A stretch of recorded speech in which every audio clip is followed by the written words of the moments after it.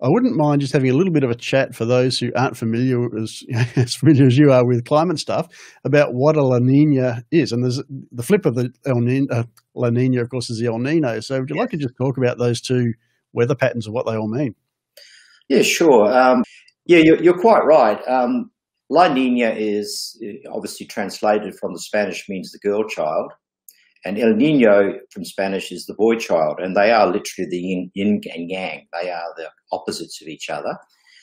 Most Australians have heard of El Nino because they know what it means for us. It means drought, bushfires, heat waves, low rainfall, weaker monsoon, less cyclones, all those sorts of things. And we probably do get more El Ninos than we do La Ninas, and that's just the way things work with the Pacific Ocean. So when we have a La Nina, we are literally flipping it the other way. So we're in a much higher chance of having widespread rainfall over most of the east, the north, and the south, but much less so in the west. The west tends to get lower rainfall in La Ninas and more rainfall during El Ninos because it's more influenced by the Indian Ocean. So yeah, this is quite useful because it's telling us that we've got this anomaly in the tropical equatorial Pacific where we've got cool water sort of, if you like, east of the date line right towards the coast of South America. And all that upwelling of cold water leads to high pressure. So you get high pressure developing in the atmosphere driven by that very cold water. Great for the anchovy fishermen because all that upwelling and the guano birds, they rely on that upwelling of nutrients for their food chain. So they get quite excited. But on our side of the Pacific, which is the Western Pacific, we've got these areas of relatively warmer water, which is in the equatorial Pacific, across northern Australia and also out into the Coral Sea. And that literally, I don't know whether this is too detailed, but that leads to generally low pressure. And of course, low pressure means rising clouds, higher cloudiness, higher rainfall. And you've got the high pressure in the east and the low pressure in the west, and that leads to a strong pressure gradient, so we get stronger trades during a La Nina. And those stronger trades bring the moisture in off the Pacific Ocean. It dumps itself as rain over Australia, and it's particularly enhanced in the wet tropics because of the mountain ranges along the coast. And we can get really big rain events during La Ninas in the wet tropics, and we're talking big events, and these historically have been documented, including 1974, which was a very, very wet year indeed. So basically, with the La Nina, with an El Nino, it's the opposite way around. So with a El Nino, we've got warm water off the coast of South America, cuts off the upwelling, and we've got relatively colder water over towards the Western Pacific, which dampens any chances of rainfall or reduces the amount of rainfall. So they are the opposites of each other. I should point out that they are both extremes. Most of the time, 70% of the time, the Pacific Ocean is in what's called a neutral phase. It's neither La Nina nor El Nino. So it's sitting in the middle, and that's our average kind of year. So we do know these events don't occur every year. We know they're every 3 to 7 years, but we know that the last La Nina to affect Australia was 2010, 2011.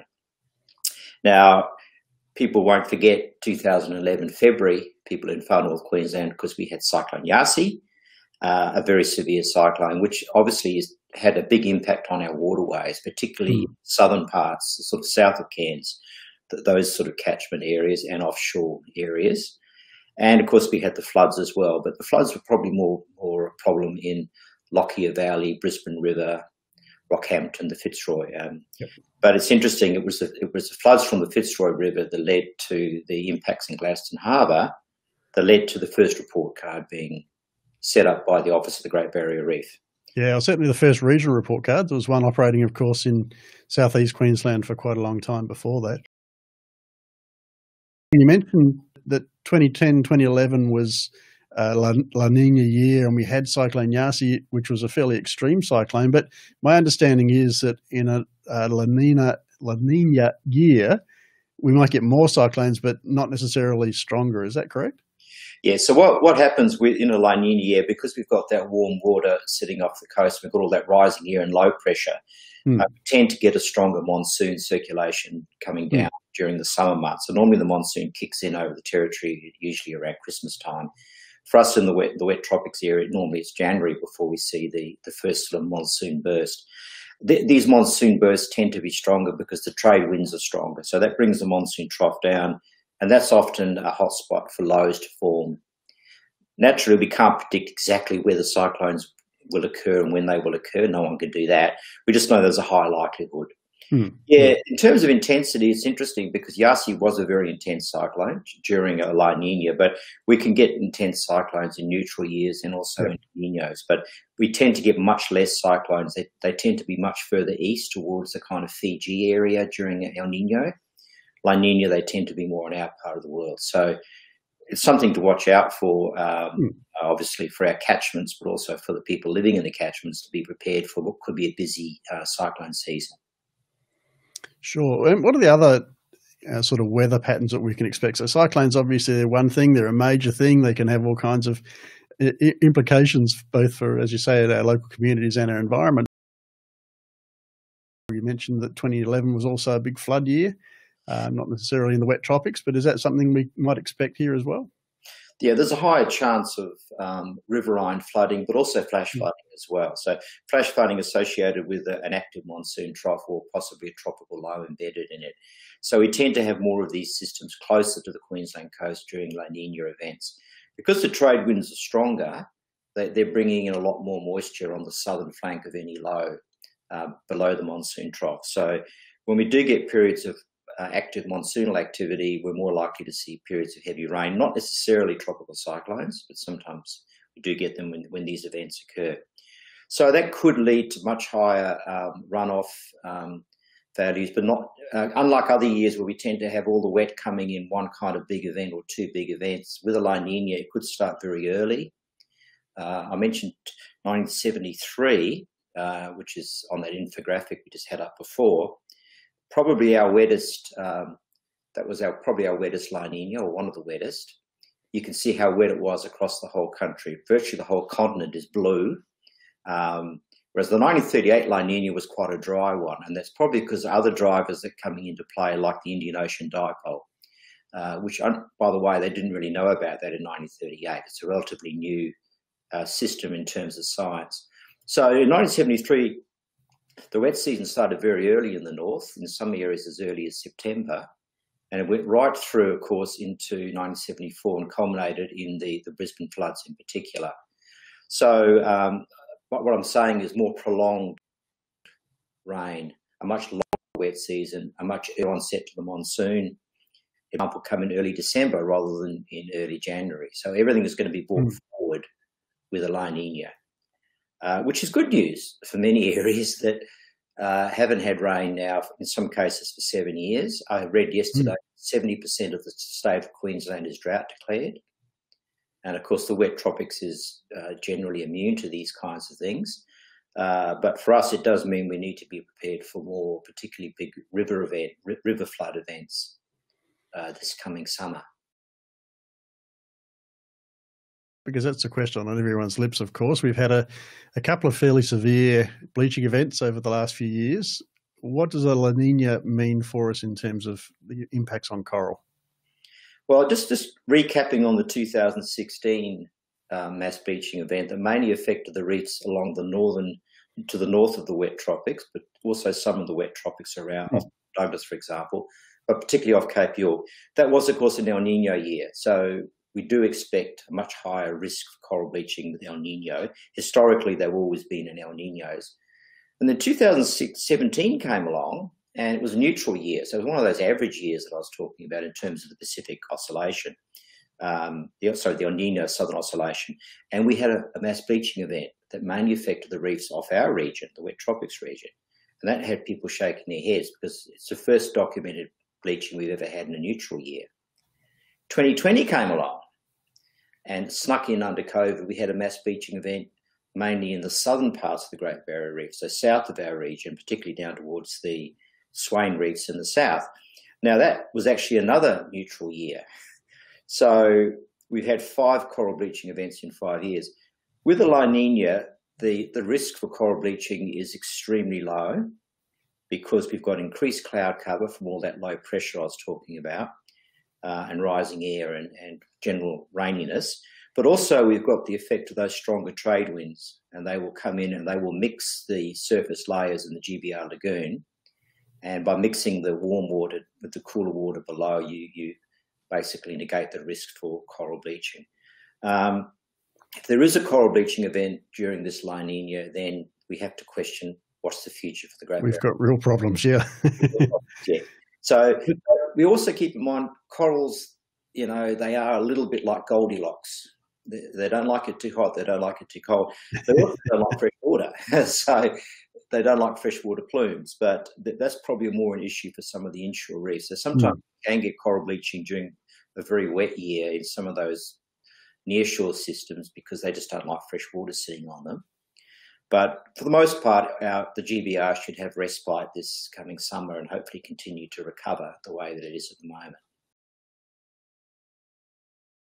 Thinking about our freshwater systems and our estuaries as well, you know, these major rain events, these wet seasons, extended wet seasons, are actually really important to the ecology, and they're important for fluvial geomorph processes and a whole range of things. So it's really important, you know, that we do get these from time to time, and it's obviously been a little while since we've had one. So, well, you know, as a fisherman or fisher, that you've got to have these scouring. You know, you need to scour the rivers out at some stage, and then you get longer term benefits from that.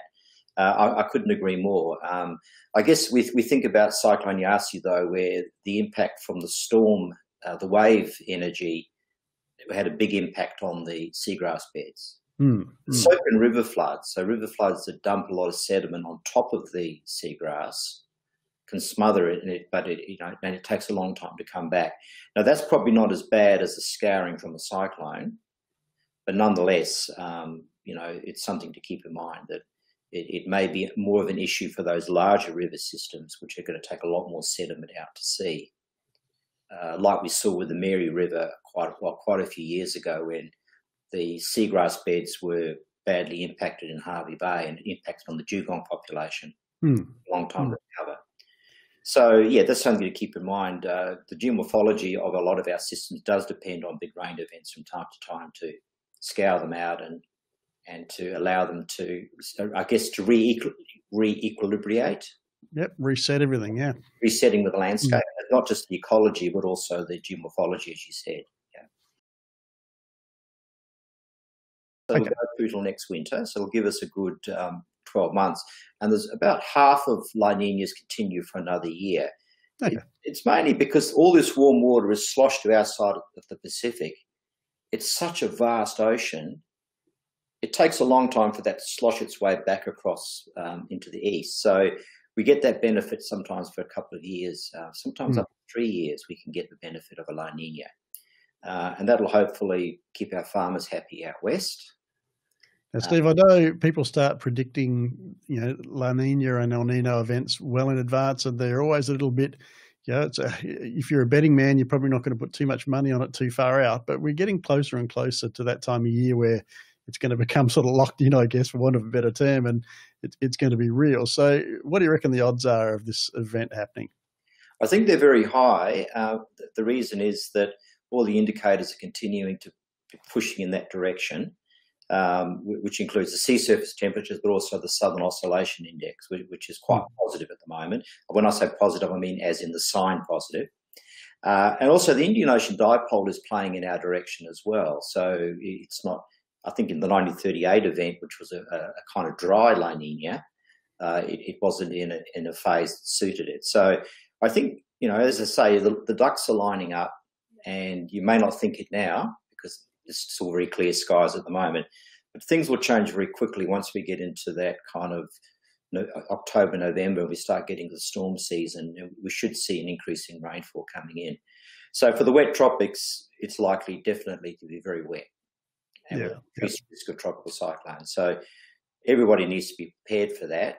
And hopefully some of the work that's been happening in the catchments with catchment repair, best management practice, things like trash blanketing of the cane fields, these kinds of things, and interrows between the bananas, grassy interrows, all of these sorts of things that weren't around in 1973, 74, that weren't happening in the landscape. We had terrible loss of soil into the GBR lagoon. Farmers don't want to lose soil. It's their livelihood. So we should see, hopefully, some of those mitigation strategies play into fruition this time. Yeah. You get more wet seasons like we did back then in the 1970s. And in report card world, as you said, this will be our first La Nina event since the report card started. So we'll start to see the data for this event coming through in 2022. So not next year's report card, but the one after. We've got a little bit of a wait to see how it all pans out. But it's going to be a very interesting assessment to do. Yeah, and I think we can probably, do some, when we do the report card launch next year, we can probably recap a little bit on the what's happened over that wet season, and we might have some initial data that we can share. But certainly there'll be plenty of photographic evidence in terms of aerial imagery of river plumes and so forth, if this turns out to be the big wet that it's predicted to be. So it'll be interesting for us for 2022 report card to report on that back to our stakeholders who are interested in what these kinds of events might do to our waterway systems. Absolutely. So there we go. Very interesting ahead. Steve, that was tremendous. Thank you so much for giving us a bit of an insight into what this La Nina might mean for the wet tropics.